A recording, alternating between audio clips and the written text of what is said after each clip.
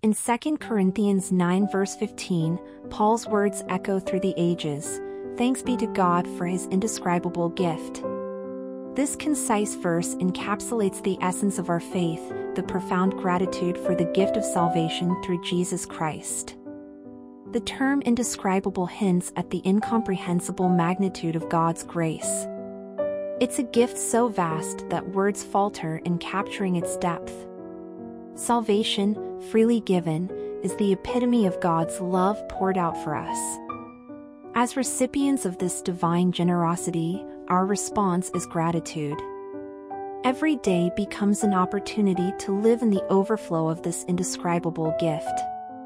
Gratitude transforms routine into worship, trials into opportunities to lean on God's grace, and relationships into reflections of God's love. It's not just a seasonal thanks but a continuous posture of the heart. In a world often fixated on the tangible, may we pause to ponder the indescribable gift of salvation.